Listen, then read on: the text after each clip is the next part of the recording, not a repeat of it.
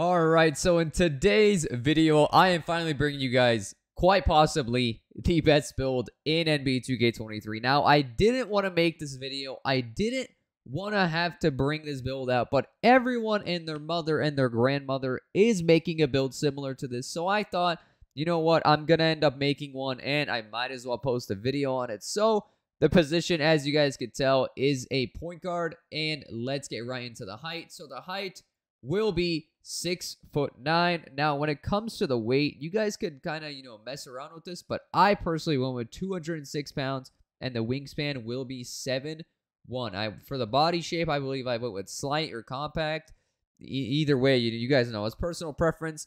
Let's get right into the attributes, and I'm gonna explain to you guys the reason why I think this is the best 6'9" build in the game. All right, so for the finishing category, that's what it's looking like. We got the 80 close shot, the 85 driving layup, the 93 driving dunk, and a 75 standing dunk. So yeah, pretty much when it comes to the finishing category, I mean, you get 19. Obviously, you guys get that +4, maybe even a +5 if you are level 39 already. But as you guys could tell, 19 finishing badges is absolutely crazy. Now, let's move on to the shooting section. So for the shooting category, this is what we are looking like. We have a 78 mid-range and an 85 three-pointer. That is good enough for Silver Limitless. That is good enough to shoot from anywhere on the court.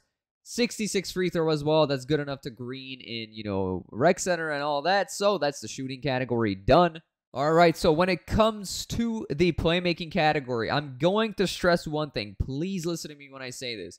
You need at least a 75 speed with ball. The best dribble style in this game as of right now is Michael Jordan. And if you are not using Michael Jordan, if you go below that 75 speed with ball threshold, you will ruin your build. Do not make that mistake. So right there, whatever build you guys make, whatever version you guys make of this build with wingspan and weight and all that, make sure that you get that 75 speed with ball. I'm telling you, it is very, very crucial. Right, that's what the defensive category is looking like. Obviously, maybe this is not, the most ideal part of the build, but remember, guys, you're 6'9" with a 7'1" wingspan. I mean, you have great perimeter D, great steal, a high block. The interior D could use some work. The rebounding maybe could use some work, but keep in mind, guys, this is an offensive powerhouse of a build, so either way, you're going to be fine. All right, so for the physicals, that's what the physicals are looking like. 82 speed, 78 acceleration, 82 strength, 82 vertical, and a 95 stamina. Keep in mind, guys, that 82 strength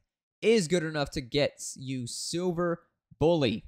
Keep in mind, as I said, Bully's a great badge, but Posterizer, I think, is even better of a badge. This build is just absolutely wild. I mean, maybe there are ways to, get more badges and all that if you guys care about that, but to me personally, this is the best version of this build. The 3-ball is amazing. Ball handling is amazing. The defense is really good.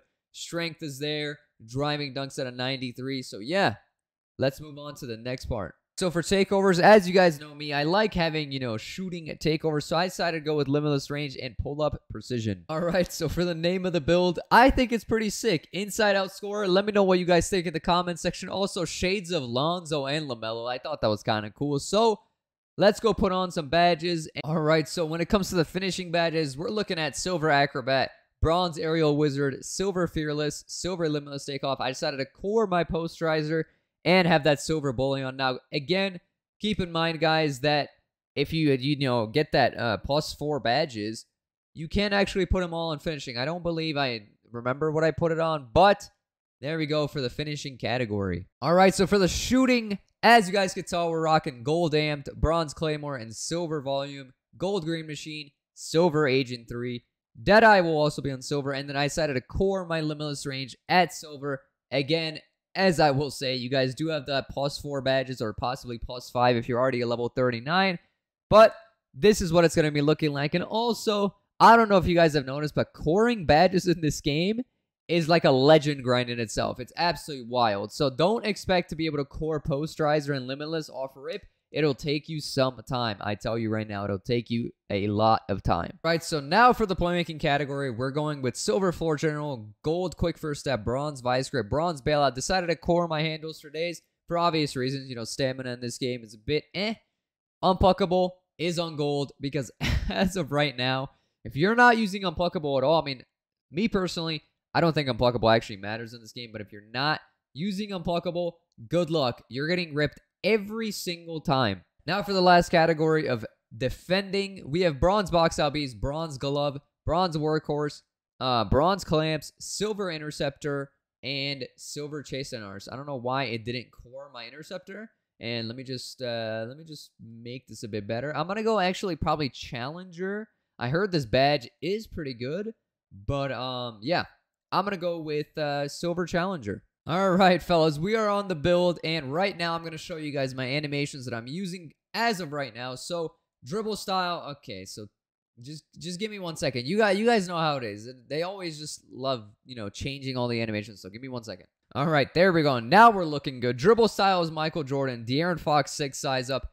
John Wall size of escape package. Pro moving crossover. Zach LaVine behind the back. Penny Hardaway moving spin. Moving Hezzy is gonna be KD. Moving step back normal, none, and then LeBron James for the pass style. Very important, by the way. LeBron James is a great pass style. So those are my animations. Now I'm gonna quickly show you guys my jump shot. If you guys, if you guys watch any of my other videos, you guys will probably know what this one is. So right now I am using LaMelo Ball's Rudy Gay Kobe Bryant. But honestly, after further using this, I'm actually going to switch to the original jump shot that I showed you guys back in that other video. So as you guys know, I told you guys a bunch of the new jump shots and you know what jump shots you should be using. And if you guys watch that video, you guys will know that I was using Kyle Kuzma base. One of the best bases in the game, probably the best base for like a lockdown and you know, like a spot up, like a stretch. So those are the blendings if you guys want to use this base and the jump shot. I love you guys, man. I hope you guys enjoy this build. I mean, it's very toxic, but without further ado, you guys have a great one.